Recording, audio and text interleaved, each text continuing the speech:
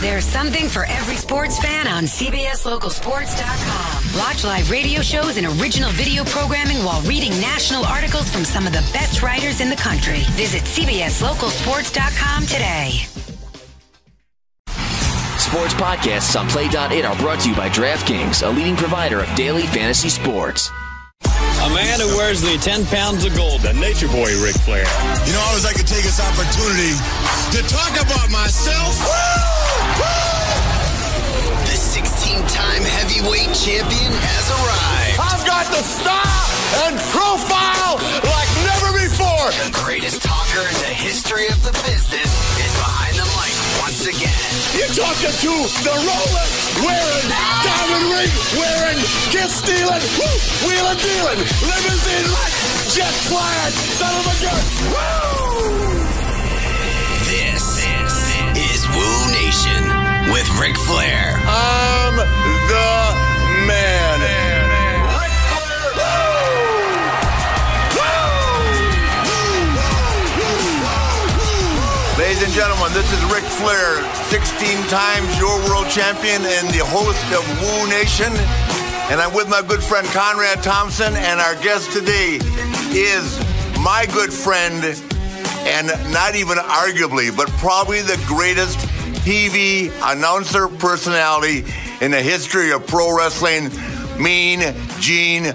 Mean, by God, Gene Okerland. Woo!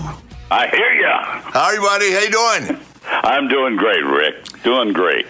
You know, I travel around and people always go, now, who is the best wrestler? Who are the top three or who are the top four? And I've answered that 1,000 times, but there's only been 3 people I've ever known in this business that captivated an audience from your end of it as well as you do, and that would be yourself, Gordon Solie, and Jim Ross.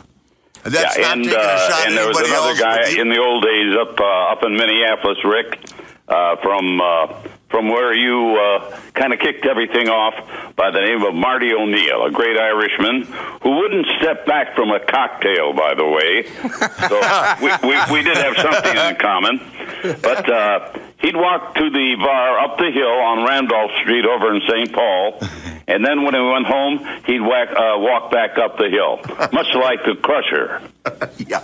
Well, I assure you that Gordon Solie didn't miss a cocktail over there. And another Minneapolis guy. Yeah. Gordon Solie got 2 million miles on Delta, flying from Tampa to Atlanta. we got the 2 million mile award the same day. On the way back, he would have at least 10 vodkas in an hour and a half. Absolutely, yeah. And I had to wrestle. That was, how you getting home, Gordon? Oh, I got a ride. Going to Malio's. Yep. We're going to stop after this for a couple of pit stops before I go home. Well, Gene, here's the deal. When I first started in 1972, I got an invite. I can't remember if it came from Gene directly or Verne Gagne, but he invited me over to Gene's house. The first time I really got to socialize with Gene, aside from at the station, WTCN, of course. And that's the first time I met and really got to talk to Mean Gene, and the first time I had a drink with him. And 43 probably years in later, the days when I was on KDWB and WDGY, playing that top 40 rock and roll music, that garbage, you probably were listening to me then. Yeah, I probably was, but I didn't know who you were then. Well, that would make a difference. And I actually, since my parents put me in boarding school, I wasn't in town that often in my youth. Is that what they're calling it now? Boarding school? Yeah. It was either what was the place at Forest Lake, the children's place where they wanted to put me a couple of times that I got out of? That was called the Reform School. Yeah, Glen Lake. Yeah, right. I got to the entrance a couple of times, but you brought up the name Verne Gagne, Rick and Conrad.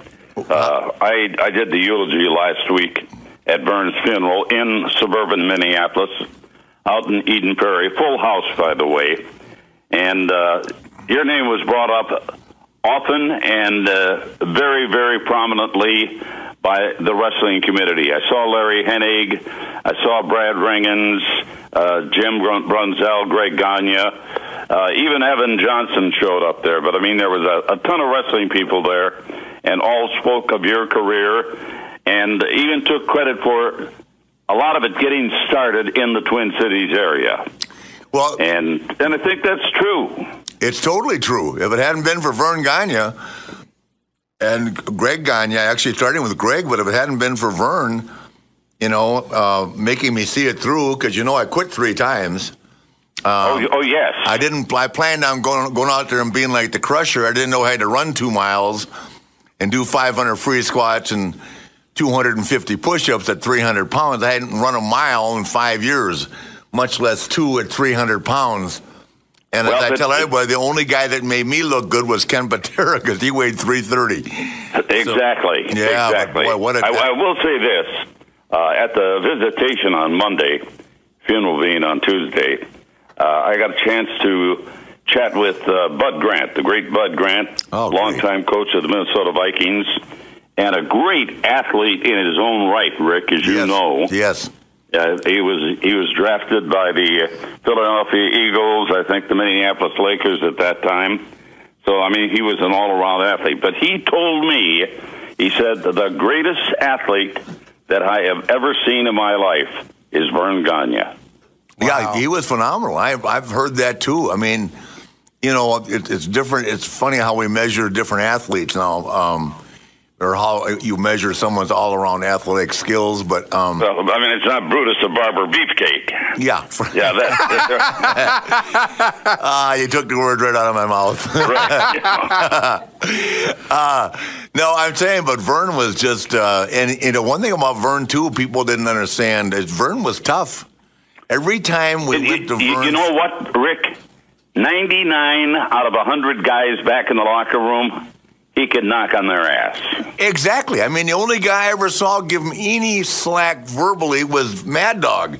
And Mad Dog was really tough. Well, he might take you out the hard way. Yeah, exactly. Yeah. Another guy that jumped him was Dr. David Schultz, and Verne put him down right away. Schultz jumped Verne Gagne? I didn't know that. Yes. That happened in the television studio when we were doing interviews one afternoon. Really? See, I didn't know that, and I knew Schultz a little bit, but I never saw that, and I heard he was tough like kid.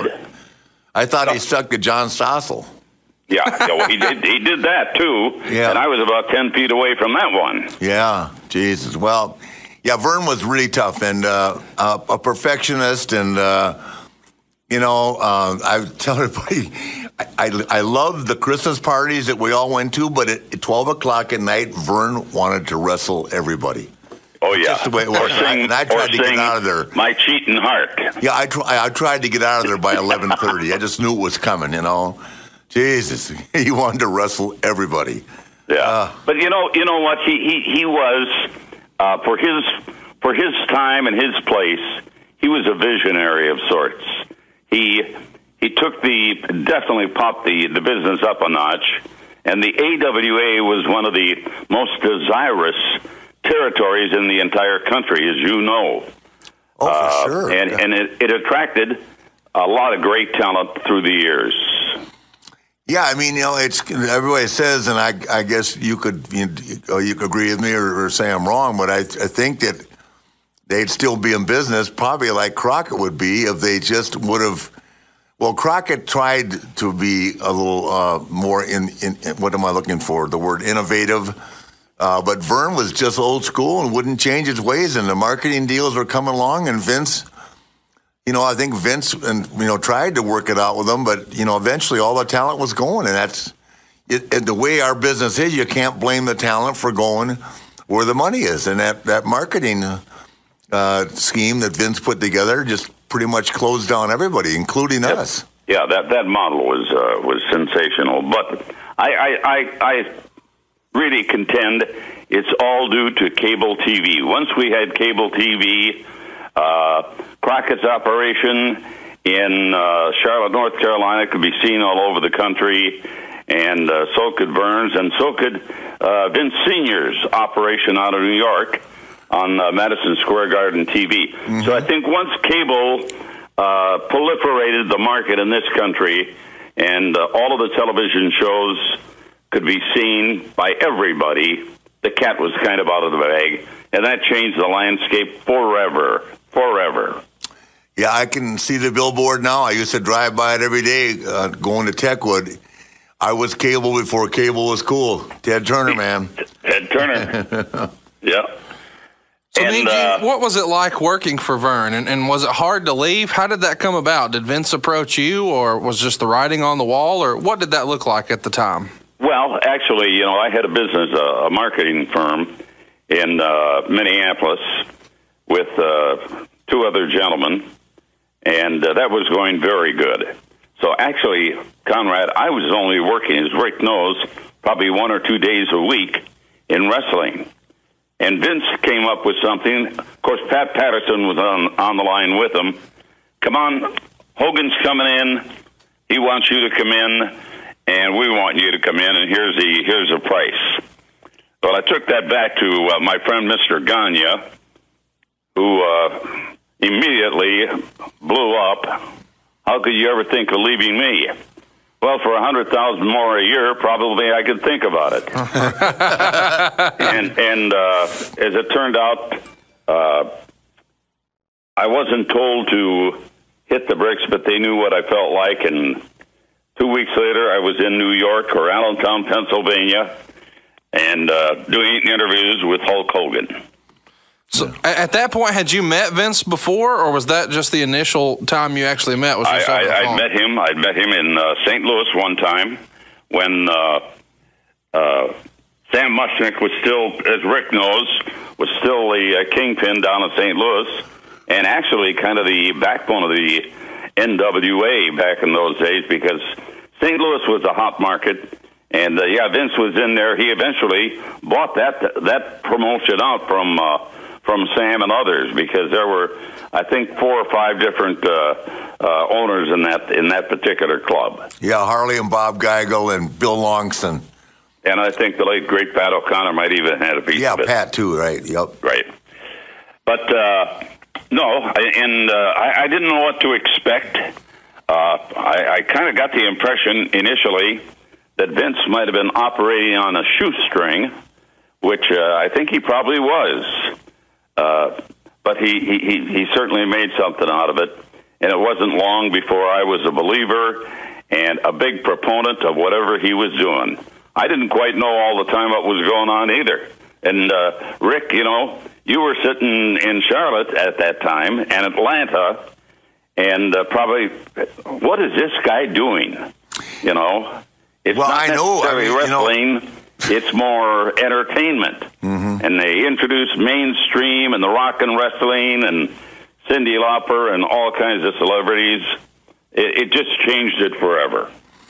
Yeah, I mean, I certainly wasn't, everybody, all my friends were, evacuating the campus. But, we still had a lot of talent. And the thing that, we prided ourselves on is that, I didn't get it, the Hulk it's great, and he and I joke about it now, but the match, the first match before intermission, five minutes and then gone, while I'm out there for 60 minutes every night, 11 o'clock and gone. I wonder why I was drinking at night. God dang.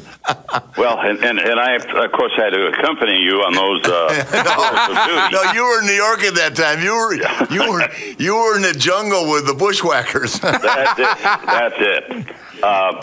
But or Kamala. I think the definition of a star in our business changed then, and they didn't necessarily have to be great technicians like yourself, Rick. No, I know. Hogan couldn't go for an hour. That's the word in the word gimmick. It really came along. Yeah, well, I mean, it wasn't Ron Wright. Gimmicks. I mean, to me, superstar Billy Graham was a gimmick. God, Jesse Ventura was a gimmick. Yeah. But there was a lot of good workers, too. And some of the real purists, I'll even throw Backlund in there, but a lot of the amateur guys, including Chris Taylor, they technically were sound, but they were Greco-Roman, they were freestyle guys. They weren't they weren't entertaining in the ring. Yeah. Ric Flair, up over the top, around the post, and back in the ring, that to me is entertainment. Yeah, well, Gene, you know, it's funny because I was telling someone last week, as my skills declined over the years, my entertainment value picked up. And my greatest line from you, of course, I started out with Mean Gene, but the greatest line that you always said to me was, uh-oh, off comes the laundry. Yeah, right. And it did. That was in the ring, sometimes in the hotel bar. How about the palm? What's that? How about the all palm? you had on that night was a pair of socks. I mean, it was all gone. The Palm Restaurant in Charlotte, North Carolina. Oh, I was on a mission to show Gene a good time. Oh, boy, and did you... you kept the ladies very, very entertained there for a good 45 minutes. Who can take off their clothes at the Palm Restaurant in Charlotte and not go to jail? Right. Yeah. I wanted to show Gene I was a big deal in town. Well, I don't know what you mean by that. I don't want you to start bragging, Rick. No, I'm talking about, running around in front of Alejandra. Oh, yeah. But I wonder how thought she's you meant doing big now. Deal some other way, and I said, that's not necessary. Here's Conrad and myself sitting on the sidelines and hearing something like that emanate from you. You and Secretariat had a lot in common. Well, I couldn't find a limousine, but I will promise you this. I did lay Mean Gene down in a cab and send him on his way. Back to the Hotel, Jones. To the Hotel Jones. Right. The Nature Boys are going to take a quick trip on Space Mountain. You better be here when I get back. The wait is finally over. Baseball season is here at last, and the excitement continues all season long at DraftKings.com, the official daily fantasy partner of Major League Baseball. Daily fantasy means no season-long commitments, just instant cash, instant gratification. Why wait until the end of the season to claim victory when you can win huge cash every day? At DraftKings, it's like a brand new season every time you play. Just select 2 pitchers, 8 position players, stay under the salary cap, and you could be on your way to an enormous payday. Last year, Peter from Colorado won $1 million at DraftKings in one day, just playing fantasy baseball. Hundreds of thousands of fantasy sports fans just like you have already called in at DraftKings. Now it's your turn. Woo! Hurry to DraftKings.com now. Use promo code FLAIR to play for free. You could win part of the $300 million in prizes being awarded this season. Use promo code FLAIR, FLAIR, for free entry now at DraftKings.com. DraftKings.com. That's DraftKings.com. Woo! The greatest talker in the history of the business is behind the mic once again. This is Wooooo Nation with Ric Flair. Mean Gene, of course, is the guest of the hour, and we've been talking a little WWF from the old school days, from the 80s. And Gene, you were there for all the cartoons and rock and wrestling, Hulkamania, action figures, everything in between. Do you remember, as Vince was kind of changing the business with all of these concepts, having an aha moment where you knew this was going to be a huge success?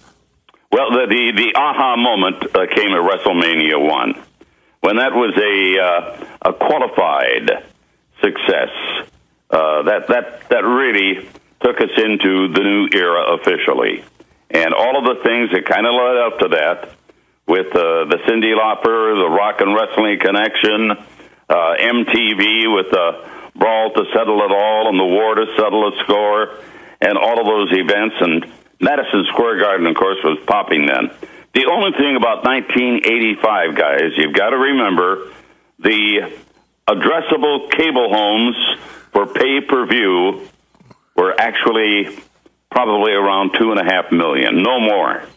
So that event showed on closed-circuit TV in the various venues, in even opera halls, but it was high school gymnasiums, National Guard armories, and venues like that. But after cable came in and pay-per-view really started to kick in, that's when the money started to flow. Plus, at that time, Vince was doing 12 or 1,400 house shows a year. And they don't do anything like that now. If it's 300 or 400, even including the European tour, I think that's probably it. 300 or 400 now? Yeah, I'd say 400 a year. Wow. Yeah, I know. It's funny because we'd cross paths with the guys from up there, and we were all going out for 75, sometimes 80 days at a time. Right. Those guys worked, and Hulk included, every day on the road. Yeah, and it was probably necessary to build the base for the company. If you take a look at Vince's model with the revenue streams that he developed that had not been developed by other people before. Merchandise, yes, but there was so many other things. Once we got into licensing and things of that nature, Rick, this business became a big, big business. I mean, it's in the billions today, even though that's not the profit that's taken in or the gross profit taken in by WWE. It is definitely a multi-billion-dollar business worldwide. Oh, I'm sure. I mean, gosh, it just you've got to be involved at the level that you and I have been for so many years to totally understand it. People ask me all the time, is it big in Europe? Is it big in Europe? You got to be kidding me. But just sold out Budapest 2 nights in a row. Yeah, you can't buy a ticket in Europe or South America. Right. And, how about Turkey? They're going into Tokyo again, and that's already sold out in July. I mean, it's incredible. And that's without TV in Tokyo, unless they've gotten it back, Gene. Do they? Well, no, they've got satellite TV. They've got Star and in Tokyo. Yeah. Oh, okay, cool. Well, that comes out of Hong Kong, but I mean, all of these, it'd be like a Dish or Direct, only for a television channel. Yeah. And it's all satellite. Yeah, well, and I tell people nobody gets it. They do between $22 and $25 a head. Let's say they're charging $200 US for a ringside seat, which is pretty accurate. Right. Then they're doing $25 a head, or approximately $25 a head in merchandise on 18,000 people in every venue. I mean, they're $1 million houses. Yeah, $1 million gates, and that's right. not the merchandise. Yeah. Yeah, I mean, it's ridiculous. I mean, and it's that way every time they go. And every time we get a little soft here or they get soft, they just take a dart and throw it where it lands, and they find a venue and they go. And I mean, like we're going back to Mexico now in October, and I never figured out how they do that because I figured we'd all get killed going down to the first time, but it's not Puerto Rico. Yeah, wow. Puerto Rico. Well, but they go into Mexico City and Monterrey for 3 days and take out $1 million a night down there too. I never figured out how that works. WWE is huge, and I think their affiliation now is Univision. Am I correct? The other one would be Telemundo. Yeah. Of the Latin networks, but WWE has got a huge presence, and the company. In booking, and Vince as an individual was smart enough to integrate the Lucha Libras into his talent roster, and that makes a big difference not only in this country because of the huge Latino population, but think of Mexico, and now that we're in Brazil and Argentina, it's a big deal. Yeah, you're doing a lot of things right. Yeah, it's funny because at WCW they had 40 Latino people, and we never ran Mexico. No, plus that was overkill. we would have La Parca. The theory was they were there to guard the NWO. Yeah, right. And that was quite an experience too. That. Where you and I did see each other on a daily basis. Oh, Gene, every Monday and every Thursday night. Are you kidding me? I went down for the money and I stayed for the money. I got to tell you. It was excruciating. Yeah. When I went back, I got to tell you this story. I almost brought it up earlier, but Brad Siegel, when I go back after my run in the early 90s, and you were there, and Brad Siegel goes, God, he says, Rick, how do we get those wrestlers up there to come here? And I said, you got wrestlers here. What you need is Gene Okerland and Bobby Heenan. Right. I said, we got the talent, and I get a hold of the announcers. So I put in your resume in Atlanta. You knew that, right? Well, of course you did. I had to have someone to suffer with. Good Lord. And if I wouldn't have beaten Bill Shaw out of Cherokee Golf Club, I don't think I would have got the job. At least not for that money. Oh, God. He saw a real pigeon there. Oh, Gene and I have had so much fun. I mean, it's just, guys. We have fallen off the same bar stools many nights. No. Have you shared with Conrad the fact that I got up after I'd had a couple of see-throughs and did a little dance on the bar in Huntsville, Alabama, at the Hilton? And if it weren't for you and Arn Anderson, I would have fallen on the floor, which was a long way away. Oh, God. A lot of people don't know this story. I'm sure you won't mind me telling it, but Gene, I was hanging out with Gene, and he was getting yellower every day. Like scarlet fever, right? Right. He was experiencing kidney failure. Okay. It did not back him away from the bar. He said to me one night, he said, it's either going to work out or it's not. And you got the call, and Nigerian, right? I still remember his name. John Nigerian, right? And I believe the kidney came out of Cincinnati, correct? I'm not sure. They don't really share all of that information. I think I was doing some undercover work to find out. Yeah, but I believe that was a motorcyclist who wrapped his Harley around a telephone pole and was an organ donor. Thank goodness. Yeah, well, they fixed Gene up, and I'll be damned if he wasn't back in action in less than a month, and guess where we were? I was back in action in 10 days, and I met you at the bar saying, what are we going to do tomorrow night? to survive these 2.5 or 3 hour nitros. Oh, Jesus. Yeah, and they were brutal because you wouldn't get a run sheet until you were 3/4 of the way through the show. So they'd have a scheduled interview, me with you, and that'd be no problem. But if I got somebody like Buff Bagwell or Lex Luger or Scott Steiner, I was in trouble. It was my interview, and I wasn't going to lose control. You could take over. Well, I just was out there to entertain you. To prove I could still I hold go back together. and look at some of these, and I've got a friend of mine who's an accountant up in Minneapolis, St. Paul. But he forwards me all of the YouTube interviews that we did at WCW back in the mid and late 90s. Mm-hmm. And you stole the show, brother. You really did. No, you got to have that magic in the ring, but you got to have it on the mic and in front of the camera. We stole it. It was a mutual arrangement. We didn't have to talk about anything. We just went out there, and a lot of times we didn't have a lot to talk about. We just talked to each other. Well, we talked about Space Mountain and the women. Yeah. And that was good content. And being at the Marriott. Right. Yeah. We were good about plugging hotel chains. Leading them to the trough. We could say, ladies, as soon as we're off the air, we'll be down at the Marriott. Yeah. It didn't matter what city we were in. But no, it's got to be a Marriott in every city. It could be the Hilton or the Hyatt. It was the hotel of choice. But we changed accordingly. I never, ever drank a martini in my life. And I'm saying this. I don't know why. I just didn't drink martinis. I guess I hadn't had a chance enough to be that refined in my life. But for 3 solid years, I started drinking dirty martinis with Mean Gene. And I'm not talking about 2 or 3.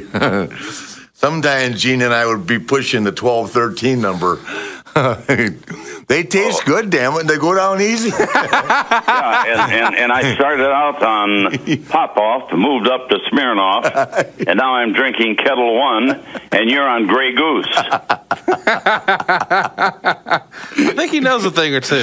Oh, God. Gene and I think the business today, Rick, and you're a little bit closer to it than I am, even though I am still in the employ of WWE, and grateful because I get a chance to, rub up with the great ones like we did out at WrestleMania.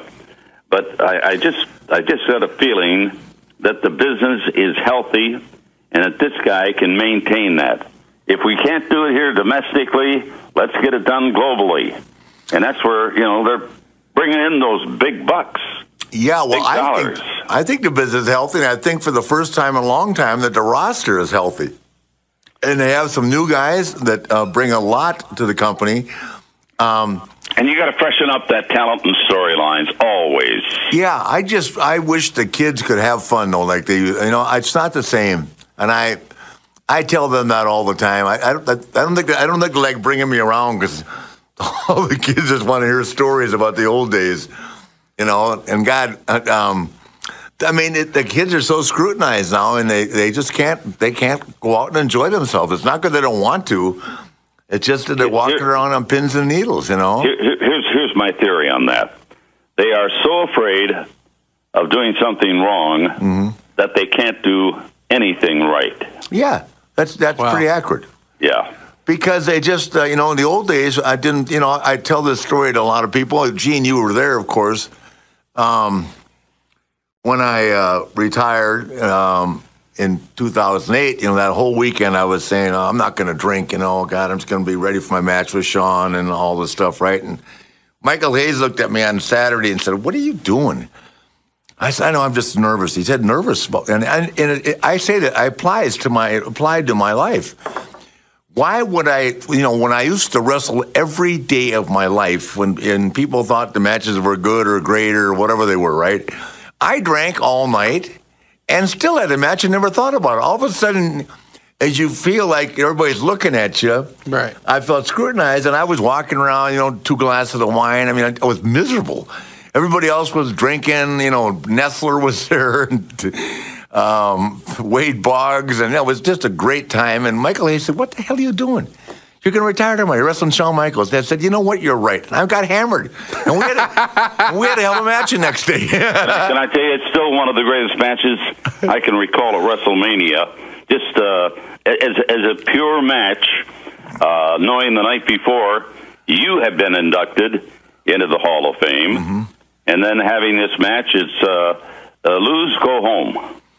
Yeah, well, here's the deal. And I had Shawn Michaels, and the guy carried me for 30 minutes. I never had anybody in my entire career look at me and say, keep your mouth shut. Let's go out here and do this. Don't say a word. That's when we walked to the curtain. And then the perfect shot to the camera, looking at you, getting ready to make the move. And Shawn Michaels says, I love you. Yeah, that was pretty cool. Oh, man, that was touching. I'll put my retirement up with anybody in any sport, anywhere. It's just that evening, the night before, when Kevin Dunn, told me to go out and talk all night long, so I did. And they wrapped me up for 45 minutes, and I didn't know what they meant. But then you were only halfway through the list of names. Yeah, Kevin said, go out there and have fun. Okay. I thought that meant I could talk till tomorrow. Yeah. No, you know what? You've had an extraordinary run. Oh my God! And Rick, you really worked on top your entire career, and that is something that not a whole lot of people have done, including Hulk Hogan, including The Rock, including Steve Austin, Mick Foley. You jettisoned to the top very quickly down in that Carolina territory with the Crockett organization. Yeah, somebody saw something they liked. Well, that's all thanks to our good buddy, and he's been gone for a long time now, but I can't say enough about Wahoo McDaniels to people, and that's why I struggle with changing the subject for a second, why he's not in the Hall of Fame, but that's another issue. Oh, he will be. He will be, but the guy was such an influence on my career, as was Dusty, and here's Ric Flair. I break in with Dusty Rhodes, Dick Murdoch, Ray Stevens, Nick Bockwinkel, Larry Hennig, Harley Race, I mean, with Dusty, I was so enamored with Dusty that when I wasn't working, I would go on the road with those guys and come home with no money. They wonder why I'm divorced the first time, right? That's good thinking. Nobody goes to Mitchell, South Dakota, the Corn Palace, just to drive the guys in a snowstorm.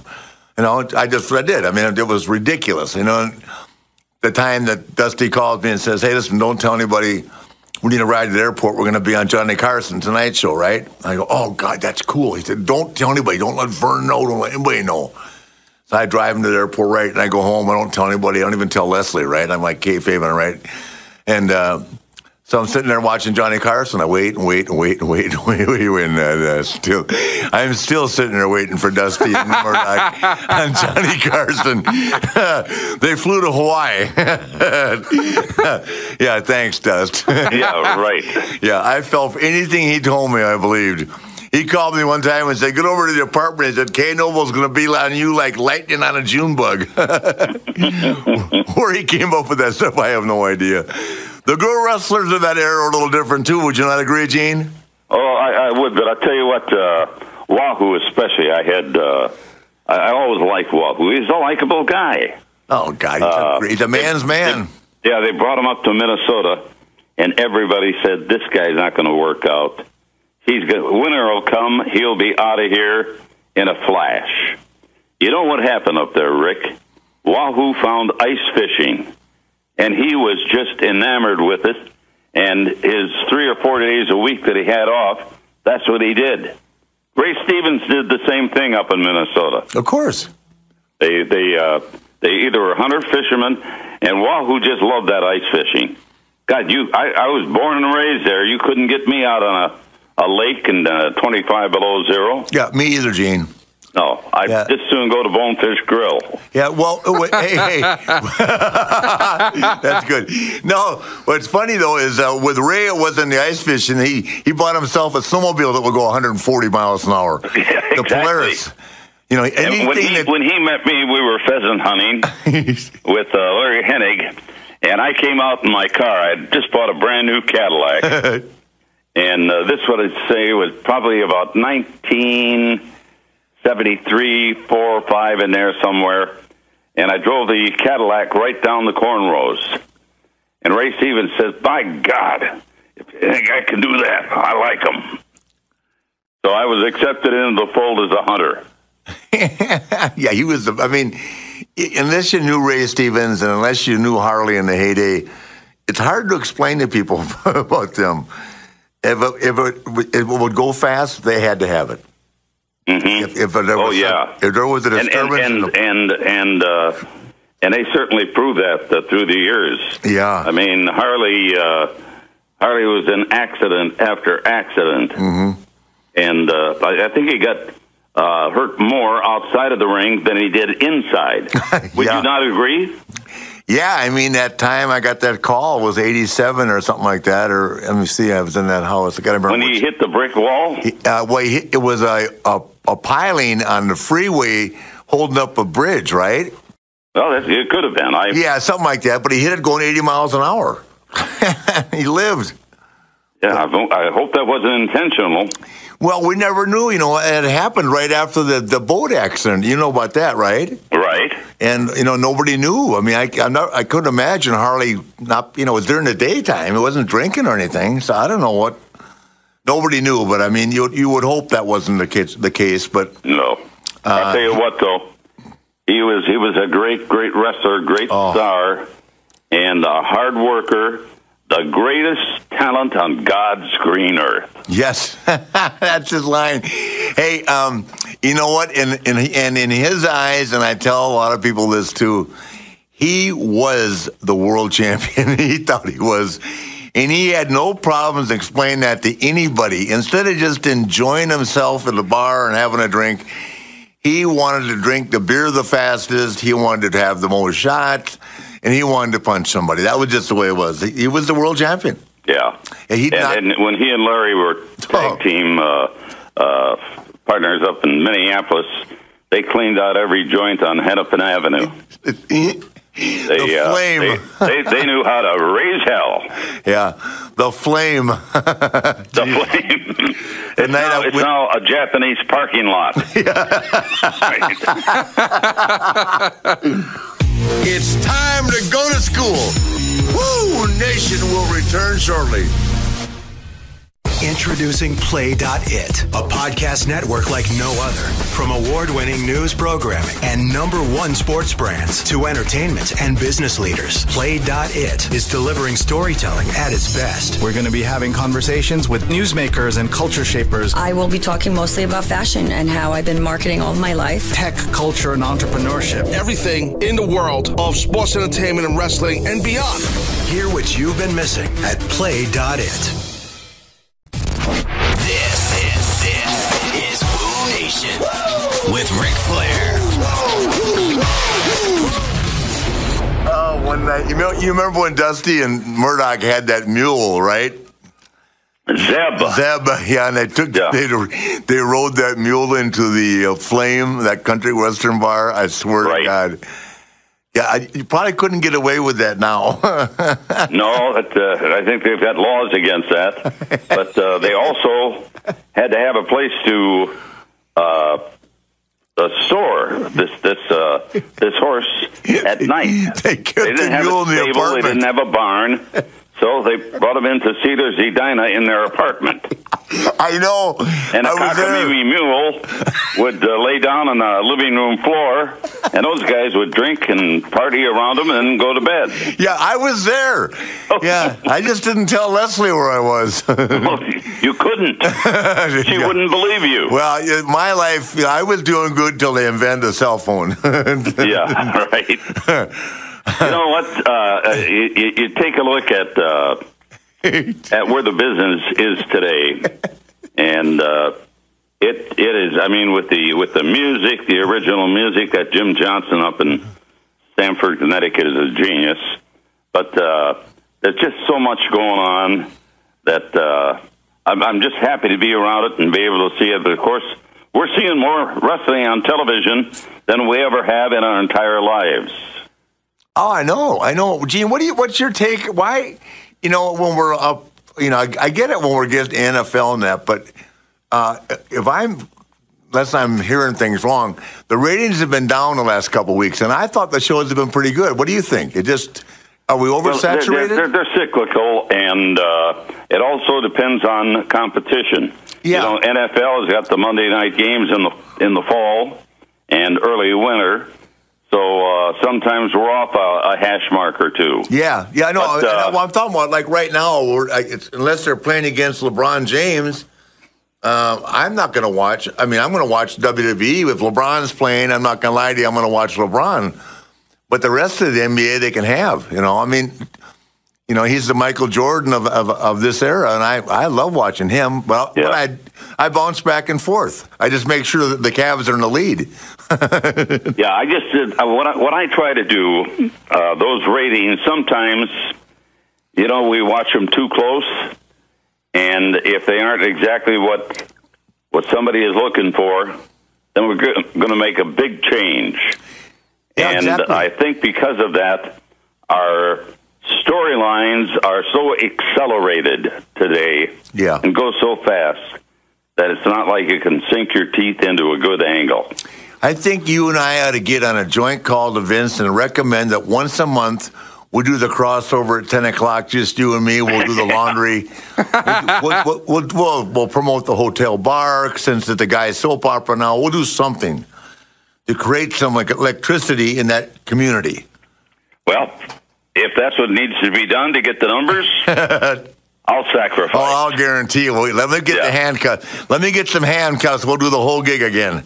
Rick, another thing that I remember from your career is, not only you and all of the guys that you worked with, I mean, Sting, but Ricky Steamboat. Yeah. Now, Ricky Steamboat was another guy that trained under Verne. Yep. And I'm sure it was right about the same era as you. Well, 2 years behind me. Oh, he was? Yeah, 2 years He'd be behind 74 then. The class behind me was Slaughter, and I don't know who else was with him. Chris Taylor was with Bob. with the Sarge, and then I think Steamboat came a year later because he came to Charlotte in '76.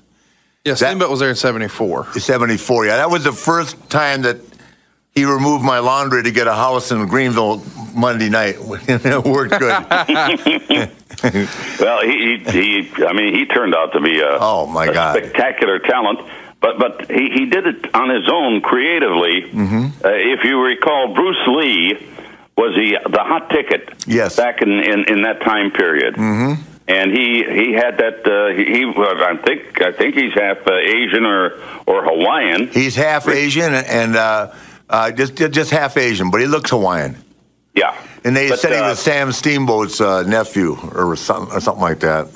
Right. He was, but I mean, he was right on with that concept. And the one thing about it didn't age, and neither did Ricky Steamboat. No, God. And Gene, he had. You know, he was one of the 2 or 3 best physiques in the business. Him and Kerry Von Erich and Luger. I mean, he looked incredible, but there's only one guy I've ever been in the ring with that's anywhere. Well, they're the same. I can't decipher between the two, but Steamboat and Shawn Michaels were in a class all by themselves. I mean, this many years later, Steamboat was still that good. Yeah. Yeah, well, matter of fact, I saw him a few years ago, I think down in Phoenix. He got into the ring, and wow, he must have been pretty close to 60. No, that was in Houston. That was with Mickey Rourke. Oh, that's right. Yeah, it was in Houston. I was part of that fiasco too, man. Yep. We're reminiscing with Mean Gene Okerland here on Wooooo Nation, exclusively from Play.it. Getting ready to kind of wind her down here, Gene. A couple last few questions here. Back in '98, there was a lot of heat between Eric Bischoff and Rick that kept Rick out of the company for a while. And at the time, there were reports that Bischoff would hold meetings for the company, and in those meetings, just kind of bury Rick. Can you confirm those meetings were true? And what were you thinking as he's saying all this about your friend Ric Flair? Well, I know for a fact that he did, and there was obviously not a lot of love lost between the two, either then or today. Even though I do see Eric periodically, I think he's changed a little bit. He's off his high horse, but he was really in a tough spot down there because he didn't have a clue where the men's room was. Wow. and he's writing contracts for talent that had creative control of their characters. Please, but you know what? I forgive Eric for everything, and no ill feelings between he and I at this juncture. But you know, that's my take on it, Gene. I look at here's the deal. I look at where I've been and what I've been through and up and down, and at the end of the day, I haven't got much to bitch about. You know what I mean? And it's funny because as we get older, I look forward when I know Gene Okerland's somewhere that I'm going to be. And like we were in San Diego, we had a great time. He and I and Wendy, and Wendy has taken over, much like the friendship with you. Wendy's taken over the relationship with me and Gene. She talks to Gene on a regular basis. She says Gene loved my character, Fifi. He helped develop it. Okay, Wendy, calm down. It wasn't San Diego, Rick. I believe it was San Jose. No. We were in San Diego together, too. At the casino. Well, if you want to count all of them, we've been everywhere. Yeah, I know. But I make the mistake of giving Wendy somebody's number, and she just stays in touch, man. It's like my friend Conrad, they have become best friends. I don't talk to her sometimes for a week at a time. I Conrad, communicate with Wendy. In summation on your comment about the feeling between Rick and Eric in 1998, and I know that he told you, go home, you're going to get paid, but I don't want you here. And that's kind of cold because you love the business so damn much. Mm-hmm. And by that time, it was a loose cannon. And the whole thing was making the nosedive down. And it was just a matter of time before they shut her up. When did you know that the writing was on the wall and that WCW was going to close? Do you remember the moment where you thought, this is done? Well, I just signed a new 3-year contract with Turner Sports in February, and they shut her down in March, so I wasn't worried too much for the next 3 or 4 years. Right. Yeah, I had a year and a half left on my deal, too. And Goldberg, who knows what he had? Yeah, God, he got rich. But you know what? You can't fault him. I mean, you know, I'm happy that Bill got it. You know, everybody else. You can't fault Nash and Hall. No, you can't fault anybody. I mean, you know, they gave everybody money except me. It doesn't matter. I love it, and I just, you know, I'm talking to you at the end of the day, and they're not. So, well, you know what? You've been a big part of my life, Rick, and you and mine. It's going to be that way. Even after we go upstairs, I'm sure they got a saloon up there that we can kick back and have a Martin. My mom and dad are going to be at the bar tonight up there listening to this. And you know what? They're going to be joined by Verne Gagne. Yeah. My mom and dad aren't listening when I can assure you. He'll have a drink or two. Yeah, and you know, the thing about life right now is that I'm in a good place, Gene, and I'm glad I could call you and have you come on the show. Want you to know how much I respect you and how much I think of you, and so proud to call you my friend. Well, that feeling is mutual, Rick, and it always will be. There have been instances where we might have had some creative differences, but you know what? We always work those out and put on one hell of a show. I don't think we've ever had a creative difference. I'd have to think about that one. Well, maybe that heart attack in the corner of the ring. Oh, yeah, well, I was told not to tell anybody. Right. Well, you got David Crockett down there with the gurney. Yeah, and that was so creative with those guys. There with stethoscopes and I know. And a kid. Well, they told me to have to show him I can act. Old. His eyes were as big as saucers. You have a good memory. They said, "Holy balls!" Yeah, that was that was the creative team from Atlanta coming to Tampa. Dan Reeves, the coach of the Falcons, that had a heart attack on the sidelines that day, right? Right. So on the way to Atlanta, on the way to Tampa, they said, "Let's have Flair have a heart attack on the show. Let's see how it goes." That's how creative they were. You had a lot of believers that night. I know. I heard about it. Yeah. Well, I love you, man. I love you too, Rick. And Conrad, thanks for your time. And who knows? Maybe we get a chance to do this again. But I look forward to seeing you in the near future. Gene, thank you so much. And let me tell you, I will definitely be at the country club at 5 o'clock. At 5 o'clock? Yep. I'm going to have to change my schedule. I'll see you there. Bye, Gene. Thanks, guys. Bye. All right, we're back on Wooooo Nation here from Play.it. Our third one's in the can. Mean Gene was a hell of a guest. You had a great call there, buddy. Yeah, thank you. He's a wonderful guy, and sometimes you just look at life and say, my God, you have these kind of friends, and you can reach out to them, and this isn't working. This is just having a good time. Yeah. And talking to good friends and, you know, sharing old memories, and 90% of the memories are good. That's how I look at it. And every memory I have of him is phenomenal. And we really just scratched the surface with Gene. Gene's been everywhere, from the AWA to WWF to WCW. And we've got so many cool stories that we could have touched on there, but we just ran out of time before you knew it. We'd been on the phone 45 minutes. So I hope we can have him back. Yeah, absolutely. It was a great guest. We need to, Gene, we call him. We need to go down to the local bar down here and call Gene at 5 o'clock at the country club, and we'll crank up the podcast to another rating level. Yeah, I think, when Stone Cold does that, he calls it Austin Unleashed. Yeah. So we would have to call. We'll get creative here. Until next time, you're listening to Wooooo Nation right here on Play.it. Thanks for listening.